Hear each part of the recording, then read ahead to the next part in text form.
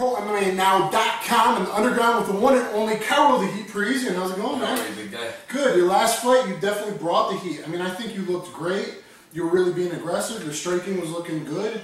You know, it was good. It was just I'll explain. a quick stoppage. Listen, I never make excuses. When you make an excuse after you lose a fight, you look like a freaking idiot. Okay. And I don't want to, but I'll be honest with you. The truth is, people know, you know, my last 4 or 5 years, what was going on with me. You know, I was abusing some stuff, which I wasn't, and it kicked my ass. It took me back so much, I couldn't even explain. I got, right before that fight, month and 10 days before, I cleaned up my act. I was a normal human being. Oh, good. Thank God. First time in 4 or 5 years, guys. And after that, that's when my weight blew up. I went up to 195, but it was all fat. I didn't have the physical and the conditioning to follow up with it. That's why I was good for 1 round. I was a 1-round fighter.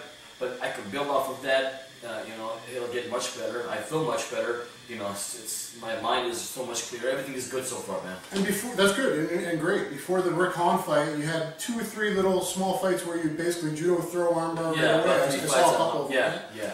So, you know, I think you're back on top. You know, old school rules. You're an old school guy like me. We've been around forever. You know, you were going for the leg, but by today's standards, they kind of stopped it earlier than they did when you started. Yeah.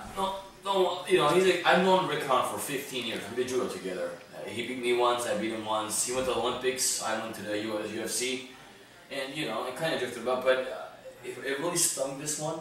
Really stung just because I wanted to beat Han, and I know I can. I swear to God, I know it deep down in my heart. I mean, you know the guys I beat. Yeah, but he's a top athlete. Sure. Too, so there's no disrespect to losing a fight to one of the top guys. No, not at all. For the title. Exactly. He's like a legit judo guy. But so was Nick Diaz and Matt Serra and Chris Lytle and Berkman and Fickett. All these guys I've beaten. So are these guys. I've beaten world champions. I took them title from WEC when the UFC owned it.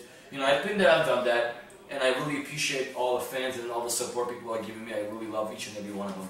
You know, on Facebook, you know, everything else. But, you know, at the time being, like you said, you know, don't make excuses. I'm back. I feel much better. You know, I'm looking forward for the next fight, and it's going to be good, I promise. Have you heard from Bellator? I mean, I think it was impressive enough that they should have you back. Exactly. You know what? I've known you for 15 years now. You know what you're talking about. He came.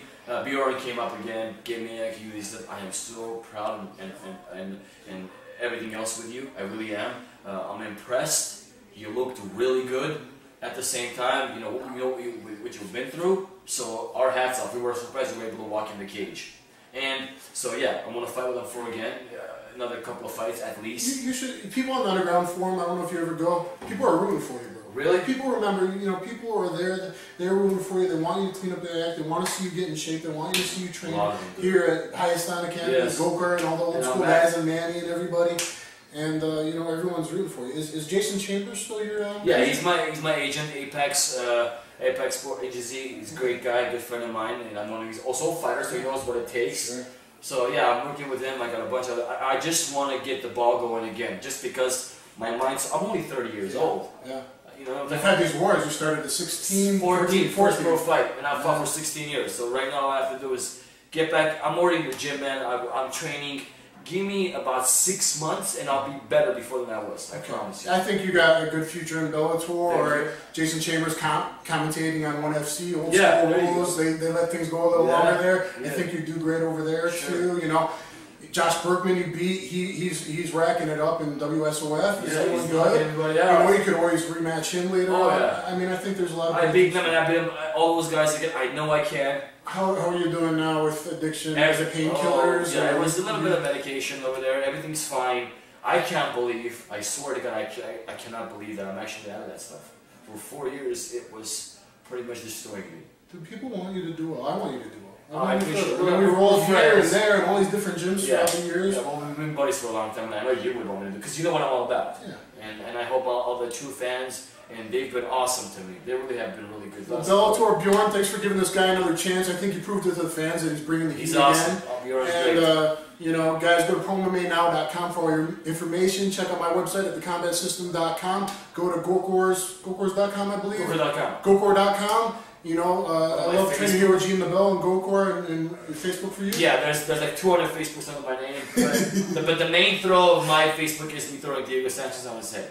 Okay. All right? All right, thanks, man. Thank you for having me. Thanks a lot, guys. Bye.